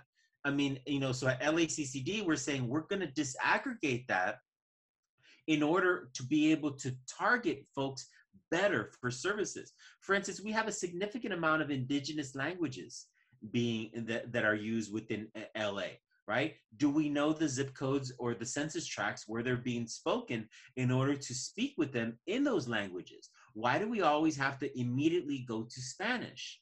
If potentially, for instance, I've had clients in privately as an attorney who speak better their indigenous language. It's Spanish as a second language, so it's no use. So we bring in an indigenous language interpreter that will go from indigenous language to English, because it's useless to go from indigenous language to Spanish to English, right? But we're still kind of naive that this isn't a reality. They're outside of Mexico City. LA has more Mexicans than Guadalajara. That means that we understand that we are a complex a microsystem, here. So to just say Latino, it's not only not helpful, it potentially doesn't allow us to understand. So that means that at LACCD, we are developing more Chicano studies. We are developing Central American studies. We want to develop Latin American studies certificates.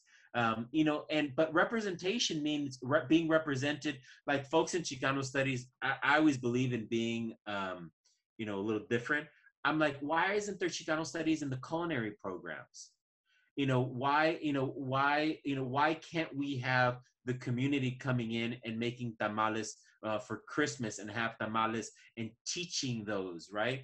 Why do we have to only learn it? Oh, that's for the grandma. Oh, so you get to teach, European, culinary principles, which fine, there's it's not an issue, but where are the other culinary traditions? Where are the Asian, culinary traditions? Where are the African American culinary traditions? And why aren't our culinary programs, teaching to that? Our fashion programs and teaching, the fashion of our different cultures, right? Mm-hmm. So ethnic studies just isn't about the Chicano Studies Department, Black Studies, Asian American Studies, Native American Studies. It's about the entire institution. Mm-hmm. Because if you want us to succeed, what do you want us to succeed only by the rules that you give us? Or do you want us to succeed? And that may mean, changing it up a bit. Let me give you an example. In where you went to school in Huntington Park, right? A lot of the markets couldn't survive. Vaughn's, Safeway, Ralph, some of them are still around, right? But, how did the Mexican markets of Superior, El Super, Northgate, what are the other ones? They survived because a lot of the mainstream supermarkets didn't think or care about our communities. So they're not going to have the products, the panes, the aguas, the all that, because, we'll just call that the Hispanic section that they used to call it, right? Okay, well, we're like, fine, we'll create our own tortillerias. In that case, if you don't want to service so just like the markets occurred, that's going to be happening more. Look, you can't get rid of our restaurants, our taqueros. If they could, they would, right? It's just everyone loves tacos, right? You can't call it Hispanic tacos, sold here, right? So, you have this world, of these academics who are living in this world that really a lot of times aren't connected to the folks, because a lot of times you live in the world of academia and they're like, well, we don't want to know about those Mexicans, even though you got your job because of them. Even though that they advocated for you, but once you're up there in the Ivy Tower, well, I only represent Hispanics, and I'm like, all right, but until we actually demand, but I'll tell you, if you put pressure and demand, you will get what you want. Being quiet never got anyone anything. Yep. Absolutely. Absolutely. Speaking of connecting with folks, Gabriel, I'm going to start ending our lovely discussion Just tonight. for the record, it's not me ending. Oh, you have more time? Okay. No, Let me tell my husband. I'm no, just no, kidding. no. No, it's the, speaking of connecting with folks, one of the things that really stood out to me was that you have a YouTube channel. Like I was like, what? Like it's just really rare. And I'm telling you, because one of the critiques that I've had of academia, of Chicano studies, is the disconnect between Chicano studies educators in academia, and then the community is like, no, like there should be a present, like there should be a bridge. We should all know, be involved in each other's communities, and be, there should be some type of networking. So anyway, so the fact that you have a YouTube channel, which I will link, Buelna News, I wanted to talk about that. Why did you create a YouTube channel? What were you thinking? What's the goal behind your YouTube channel? And because you're very specific, as well as with your guests that you have on there. You've had artists, you've had authors, you've had your brother who's a historian on there, and you've interviewed Dolores Dolores Huerta. Huerta. Yeah, I love that interview. So it's like, what is behind it? What is something that you hope to accomplish with your YouTube channel? Critical race theory. You know, and I'm attempting to get people to have additional information so they could do what they're going to do with it. Everyone, including my own daughter, saying it's too long. They're too long. They're too long.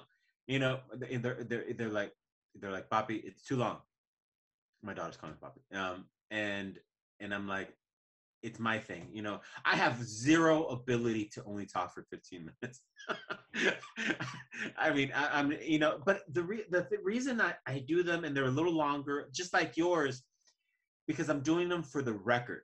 And I'm doing them, someone is going to be sitting somewhere on a phone at an airport, and they've actually called me, hey, I'm watching this video, I have a question on it. And I'm like, okay, what's your question?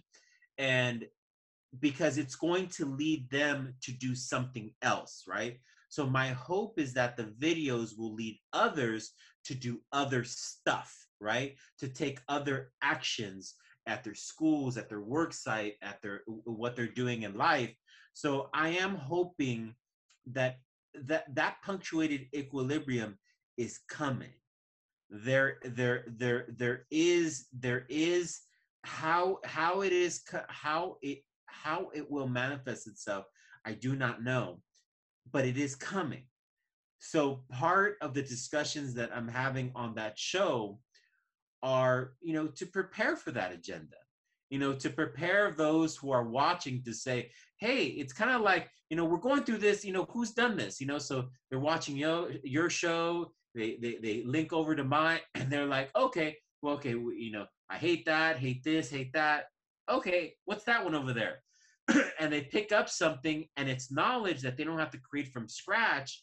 And it maybe something I didn't say, maybe it was something you said, maybe something, I interviewed Bernie Sanders' former campaign manager, and, there's a lot of people to interview, but a lot of folks don't have stuff that's interesting that I want to listen to, right? So I've thought that some, like Tony Cardenas, the congressman, his interview is fascinating. He's one of the most aggressive, that we have in Congress. Father, the interview I have with Father Boyle. I've known Father Boyle forever and a day. I wanted to push Father. He baptized my 3 daughters too, and I worked together at Dolores Mission with him. And maybe I should have challenged him a little more, right, in that conversation. But I've learned from these conversations on how to challenge people more, because if you're looking for the proportionality question, then you have to have these conversations. And you and I, Citalin, have to be ready to communicate with folks to say, hey, this is why we did this. Like you asked me, why did you do this 9 years ago? Explain yourself. And Fernando and I knew when we did that documentary that we were going to be accountable to folks in the future who are going to ask us why we did it. But you do not want to be in the future and say, what did you do? What did you do? Why weren't you prepared? Why weren't you prepared? So look, our numbers are so bad, our representation so bad, but our population numbers growing so massively. And the other side, the right-wing side that's anti-CRT, critical race theory, they're getting violent. That means that, look, you see violence brewing on one side. You see another side with a lot of disequality. What's going to happen right there? So I worry about that, and I'm worried that a lot of our leadership in the organizations, elected officials, civil leaders, aren't thinking about it. Some are, but I'm not seeing sufficient in order to understand what our role is in that future growth. There will be a massive sprint forward. There will be. Will it be in 1 year? Frankly, it could be in 3 months. It could be in 3 years. It could be in 8 years. But it really takes people like you and the conversations that folks have in order to, on whether that will occur or not, and what are we going to demand from the system. That's why I did Outlawing Shakespeare, to make sure that that was on the record and it doesn't have to be done anymore. And one of the ending remarks, I'll say a few, and then I would like you to end the night. But I think it's really powerful, and I would argue that the punctuated equilibrium that you're talking about, first time I hear that concept, but honestly, TikTok is showing me what is coming. The fact that I had my account for less than a month and I already have 5,000 followers, it's, to me, speaks volumes of a wave that's coming. I've never received so much positive remarks and comments. I haven't received so many invites to podcasts in the 24 years that I've been doing this until this last year and now. So there's something happening politically. There's mobilization, especially the youth that survived Trump. I see them politicized in ways that I could not have been. And I survived Prop 187. I survived the bilingual one, which was the 209, the English only, 227, and it's like, I remember how that politicized me. And here I am, and it's 24 years. And now looking at the youth that survive and are surviving all of these policies, Trump and all these other people. And so creating content like you are, creating documentaries like you did, I think it's a way that we are telling our stories that are not being told, that are being overlooked, that are being minimized. And so I really respect and admire that you are creating content, besides everything else that you're doing, being very intentional with social media, because we know that at the end of the day, people are going to be looking, are going to be, curious. And the fact that we have something to deliver, the fact that we have something prepared, cooking in the kitchen that's there for them to digest, however they're going to digest it, like you said, agree with it or not, there's something there that they can actually hold, and something tangible that they can actually, talk about, reflect on. So that being said, Gabriel, I wanted you to kind of end the evening, if you will. What would you say to students, first generation, college students who are disempowered and feel that they're disempowered and are giving up on college, and what for? I could just become a YouTuber. Like what's the value of education? What's the value of attending college? But not only that, but how does that shape, and what's the future for the Mexican experience, for brown folks in this country? So, if you're gonna put part of this interview on TikTok, I would ask the question, what is Chicano punctuated equilibrianism? And what that ultimately is what is coming in order to move our numbers from the very low numbers in key sectors of the economy to somewhere where it's actually reasonable. And that punctuated equilibriumism, Chicano, brown, Mexican, what have you, punctuated equilibriumism means that it is a building up to that, right? It is that energy that is built up because of the happening of different things. So if you are on TikTok and you're listening, Google it. What is, from a public policy perspective, and I'm a political scientist, what is punctuated equilibriumism versus incrementalism? Incrementalism is useless. It is just, you're just replacing yourself. Ultimately, we're headed to that. So how you implement that in your specific situation, look, the Mendez family in Mendez versus Westminster, they were by themselves. There is no family in our history that has created more change for the United States. Well, I'm not going to say the entire United States. I'm going to say for Mexican Americans specifically, for people of color with regard to segregation, than the Mendez family and Mendez versus Westminster. Mendez led to, without Mendez, the Brown case would have taken longer to occur. Let's be very, very, very clear with that. So people like the Mendez families, Jose and Felicitas Mendez, and their daughter, Sylvia, who's still with us, in the 1940s, they made a decision, Citlali, to be leaders, even when they were by themselves, with all the other families in the Westminster area, over there, partly where you're at, to be leaders. And that means that you have to be a leader even when no one is watching. Because generations, first of all, you will not be able to live with yourself if you did not do something and you knew that you could and you chose not to. So look, I've chosen a path. I'm happy in choosing that path. And what was did I answer your last question, or? Yeah, what would you tell first generation students who are kind of disillusioned? College. Yeah, Okay. with college. Okay. I graduated from high school with the 1.9 GPA. And why do I admit that, right? I'm happy with that? No. Okay. My daughters each graduated with the 4.1, 4.2, here from Sacred Heart here in Lincoln Heights, right? I tell my daughters, even if you doubled my GPA, it still wouldn't have gotten to your GPA, but what generations are supposed to improve, right? So I tell my daughters, you are an improved version of your mother and I. Is that, should you go to college? 100%. And each one of you should go get a medical degree, get your law degree, and you have to prepare yourself in order to have a YouTube channel. Now, you could have your YouTube channel. I mean, Citalin, you have your master's degree. You're going to go for your PhD. I did an interview with the De California group. They're rappers. Well, guess what? They have college degrees. So Snow the rapper. Wait, Snow the Product. Yeah, yes, Snow the Product.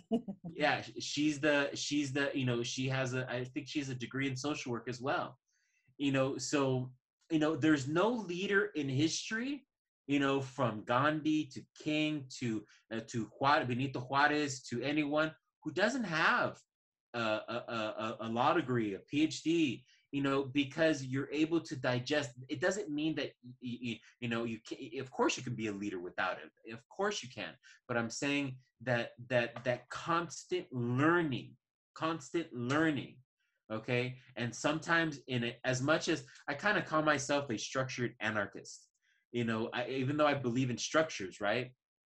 I believe in challenging those structures on a regular basis. But you do need some place to learn, to question, to be somewhere, and to learn how to get things done, right? How you choose that, how you learn that, that's up to you, right? But if anyone is saying that, don't go to college, I'm not going to make the simple message, go to college. Hey, no, I'm saying college is for you. Let me just be very clear, right? College is for you. Whatever you decide to study there, it's on you. Again, I went Chicano Studies BA, Master's in Public Policy, Master's in Master's in Social Work, then PhD Political Science and Law degree.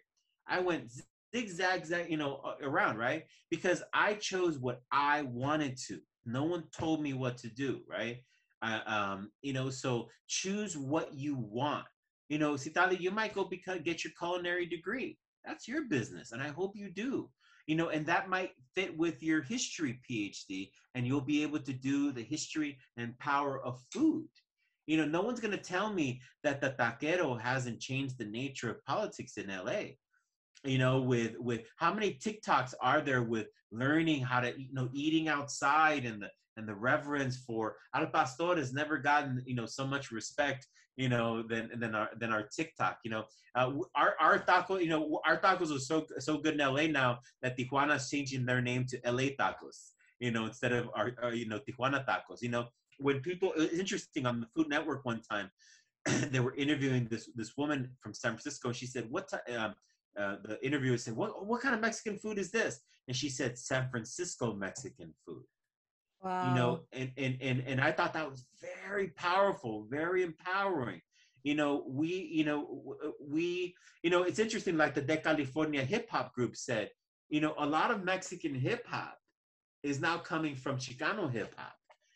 So we as Chicanos, Mexican Americans, whichever of the names you choose, and I really do mean that, whichever name, because you've got Mexican, Mexican American, Chicano, Chicano, so, it's up to really you how you choose it, but we are influencing Latin America as well. Selena influenced Latin America, so we don't need to see ourselves as a spinoff of Mexico. Sometimes we could be, we as Mexican Americans have as much economic power as the entire GDP of all of Mexico. Wow. So the relationship with Mexico is also going to be one that is going to have to change with regard to our influence in what's happening in Mexico. How many of us here, my grandfather was a lieutenant colonel in the Mexican military. Just to be very clear for those out there, he fought on the rebel side during the Mexican Revolution. Just anyone who was going to question that, I've got my answer nicely prepared. All right. My uncle, General Rafael Buelna, you fly into Mazatlan, you fly into Rafael Buelna International Airport in Mazatlan. So we are tied to a lot of these histories. You just can't say, oh, I'm born in LA. And no, you may be born wherever, but or General Zaragoza, in the Battle of Cinco de Mayo was a Tejano. He was born in Texas. Go to college. You have to go to college. I'm not going to say, oh, if you choose and you want to. No, I'm not that one.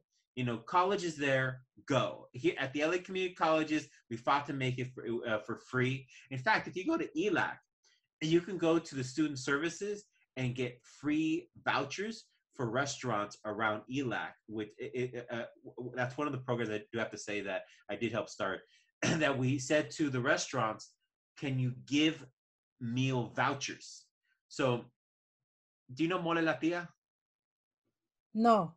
The restaurant right next to Liliana's Tamales, right there on Cesar Chavez, right? So you could get a $1.99 breakfast there if you say you're an ELAC student. So you can get free tuition, free books, and almost free food. We're not at the housing yet. So my job is to make sure that you can get that stuff for free. Your job is to get it, finish it, implement it, help people. So that's why, I'm not patient with folks that say, well, tal vez el colegio no es para toda la comunidad. I'm like, yeah, it is. Yeah, it is. And that's the end of it. I said that 20 years ago, and I'm still right today. Absolutely. Thank you, Gabriel. It's been one final plug. Go ahead. Go ahead. Okay. Yes, of course. If you want to reach me, go to my website, Buelna Law. Visit the YouTube. Okay, visit the YouTube site, Buelna News. Press subscribe, like right there. Okay, do us that favor. Thank you. Share all the videos, especially this one today. Also visit Mexican Excellence. Press subscribe right there. Okay. Both Citalina and I, we all, that's kind of like the duty of us all. But if you want to speak with me as an individual, go to Buelna Law. I'm barely putting up the website, but it has my email right there. And I'll get back to you whether you need to speak with me on a topic that related here or something related to the law. I'm available. Thank you. Thank you for that, Gabriel. And for our viewers, I want you to know that his article, the documentary, the articles, and links to the videos that we reference in this talk will be linked in the video description. So please make sure to subscribe to his channel, follow his work. He's not just on there, he's actually writing articles. He's very active. So please stay Thank up you. in contact with Gabriel. And Gabriel, again, thank you for sharing space with me tonight, for having this much needed conversation on a much needed topics for our community. I hope to have you back again and again and again. There's a lot more that we didn't get to, and I'll show you the list later. But it's so important, like you said, for us to have these conversations, to to reach out to each other and to build community, because this is the time that we have to do it. This is the moment. And I really hope that people, hear what you have to say historically, as far as the law, as far as education. Everything that you shared with us has been super helpful, super eye-opening. And I hope that people continue to get your content with your interviews, especially the one that I watched last was the Chicano communist. I mean, that was an amazing interview. So yes, there's so much more to learn about our history and our culture. So make sure to subscribe, follow his work. He's also on TikTok too. He created a TikTok account. So you'll see some bites I'm learning on that, yeah. on his work on there. So until next time, thank you, Gabriel, once again. Thank you to your family for allowing you to be up late in this conversation, and get rest. You have a lot of work to do, and so do we. So thank you, everybody. Have a great night. Thank you. Thank you.